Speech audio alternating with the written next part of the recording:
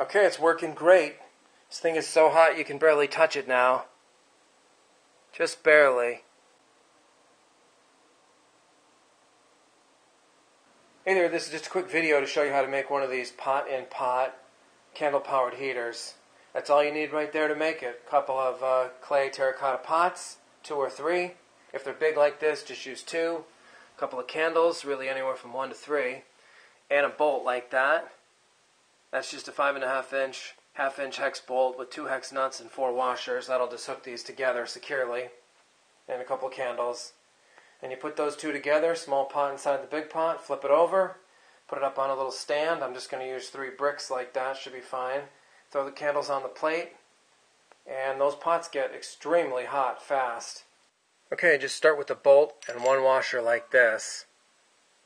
And we'll put it up under the pot here, right here.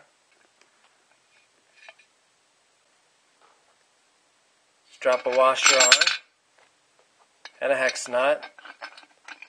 That'll secure the bolt to the first pot. Then all you do, drop another washer on there like that. Grab the second pot.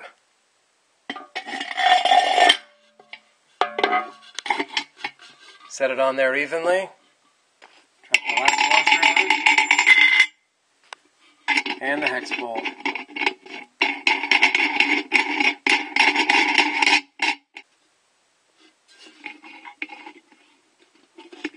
Just like that. And tighten it up good, but don't over tighten. You don't want to break the pot or anything. Okay, now we're just going to go ahead, throw it on the base, light up the candles.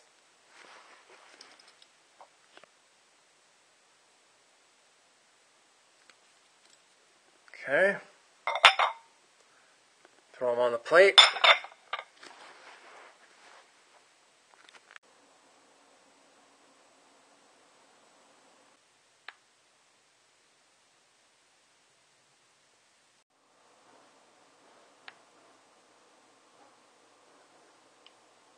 Okay, 162.5 now.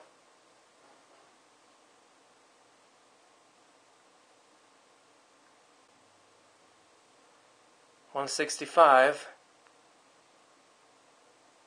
165 degrees now. Okay, it's working great. This thing is so hot you can barely touch it now. Just barely. And that's pretty much burning me. Feels like an oven. Or it feels like it just came out of the oven. You can feel the heat. About 2 to 3 feet from it, I can feel the heat easily right there. Or about 3 feet above it. If you stand right above it, you can feel all the heat coming right off it.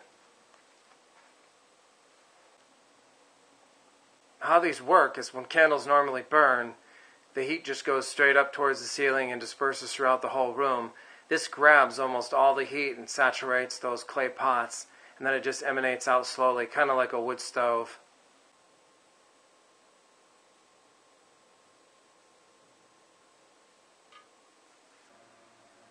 It's been off now for, 15, maybe 20 minutes. It seems like it's just as hot as it was when the candles were under there. I still can't touch it longer than what you see. It's the same. That's really hot. But this is going to stay hot for like an hour or more. Okay, so here it is again. Through experimentation, I realized you do not need the third pot if you're using 2 large, thick pots like this. Unglazed, of course. That tends to almost hold in too much heat, but 2 should be perfect, unless you're using like smaller or thinner ones, then go with the 3. Just one other thing, take care and caution when you're doing something like this. Use a thick bolt, heavy bricks or some metal or something. Use like a cooking trivet or some thick glassware, glass plates, maybe the glass candles. Be very careful so you don't want to start a fire or anything.